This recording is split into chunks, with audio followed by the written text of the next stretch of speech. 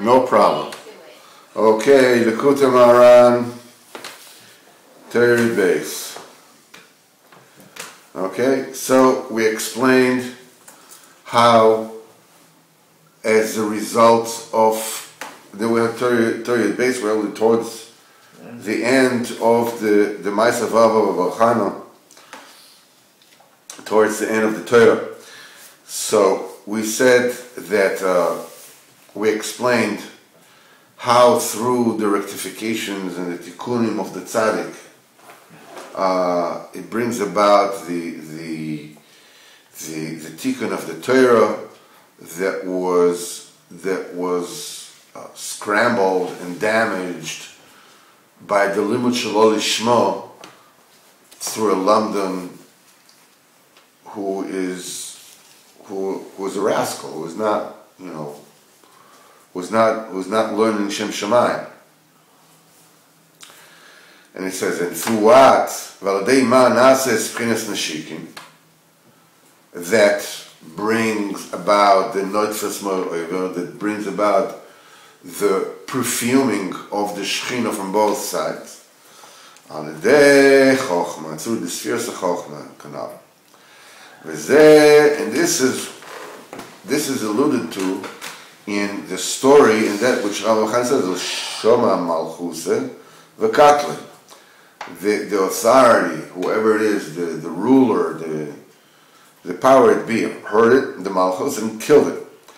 Hainu sheyaskil, that the tzaddik should wisen, v'yishmes atir shebal peh, anikra Malchus peh, and you will really hear well the Ter Shebal Peh that the Talmid Chacham Shed Yudui is learned, which is the Malchus. V'yaskil mitzirufov hayoytzim Talmid Chacham Shed Yehudi, he will understand from the combinations of the words that the Shed Yehudi is deriding him. Yishma v'yaskil b'sha'ah sheshomea chirufim v'agidufim hayetzim mipeh Talmid Chacham Yehudi, that he will understand and comprehend when he is listening to the diburim, to the cherufim, to the derisions, to the cursing out, and to the put downs that he hears. He will understand from this Yishma Torah Shebal Peh. He will learn. He will hear the Torah Shebal Peh that comes from it, and will switch the letters to the original combinations that made up the halachas before they were scrambled. This is killing it. The main vitality and life force of the klippas in the demons, it comes from the sparks of the Shechina. Sparks of Shechina. So as long as the Shechina is not complete, is not completely solid, if the Shechina is still damaged, the Shechina is not complete, so they have a place to take from there, because all the vitality, all the ruchana of the klippas is only from the kedusha. The kedusha, that's the feeding ground of everybody, the entire olamus. Everything comes from the kedusha. When the malchus, which guards the outside, the periphery, the army, it has the chashmal around it. When there's a breach in the armor, this is where the klippas and the sitra acha, have yanika. But when you elevate the Shechina, lebchinas chokhmah, you bring it all the way up to chokhmah. Sheshab ikar binyono. This is like that is the assembly line. This is where it becomes, it is built properly. Sheniv b'shleimus, and when it is built completely, it kills off the Shed Yehudi. The Shed Yehudi doesn't have any yanika from the Shechina, and his chayes is lost. So you see, by the fact that he's speaking bad diburim on the tzaddik, with this, the tzaddik elevates the Torah Sheba'al Peh that was in the mouth of the Lamdan and fixes it. I mean, Mele, the Lamdan doesn't have a unique from the Torah Sheba'al Peh, and his chayas and his koyach is mevotel, and he doesn't have a koyach to chase the lower tzaddik, and he doesn't have a koyach to chase the upper tzaddik. And now we're going to explain how all this is hidden in the mystery of the pasuk Tehillah LeDavid Avamcha Elokai HaMelech V'Avacha Shimcha La'olam Voed. That's the second pasuk of Ashrei.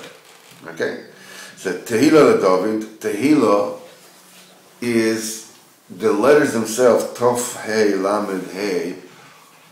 On one hand, it means glory to David, right? Glory, yeah. But it also means tahala, means chaos, means confusion. כמו שכתוב, ובמלאכו ישים tahala, that the Kodesh Baruch Hu mishes up, confuses his malachim. David, זה בחינת Torah Sheba'al Peh. So we said there is confusion here. The original David in the Torah Sheba'al Peh was scrambled, was confused. Because the David is not Sheba'al Peh. I know that. Torah Sheba'al Peh, Nofeles, when it's Arba B'tzibuch B'Acherim, the Torah Sheba'al Peh falls down into the mouth of the B'Chol Shem Yehudi, and then the original combination gets scrambled, to Bet Sirufim. And what's the Tikkun? Aru Mimcha Elokai HaMelech. The Aru Mimcha, the Yisrael was the ascension of the Torah Sheba'al Peh is through the Elokai. What is Elokai? Chesed Kel Koloyim. Elokai means my God, my Kel. Kel is the name Kodesh of Sfiras HaChesed. So Ardei Elokai, through the Chesed Kel Koloyim, that Elokai alludes to Chesed. By the Tzaddik, when the Tzaddik illuminates the Bechina of Chesed, the Ahava, the love, the embrace. How? By accepting the Diburim with love. He embraces these Diburim. Yeah. If Hashem sends these Diburim to me, it means that there's something there. Smachus Hashem. Baruch Hu doesn't do anything bad. It's a tzaddik. If the Talmid Chacham Yehudi is, is talking about him, he realizes it's L'Teva, and he accepts it with love. So, how do you elevate the Torah, the David, the Torah Sheba'al Peh? Elokai is chasodim. First of all, embrace with love the derision of the B'Chol Yehudi. HaMelech, that's another stage. Lebchinas Bino. In other words, this is the end of B'china Libo. The heart, why is the king alludes to the heart? Shalev b'nefesh, the heart in the nefesh, kemelech b'milchama, like a king in war. Because the heart rules over all the Iver, and gives them ruach chaim. And afterwards, and that brings about the next stage of Avacha Shimcha. In other words, after la'ayin la'achar ma'aleh afator Sheba'al Peh lebchinas chokhmah. The tzaddik brings the Sheba'al Peh to the bchinas chokhmah.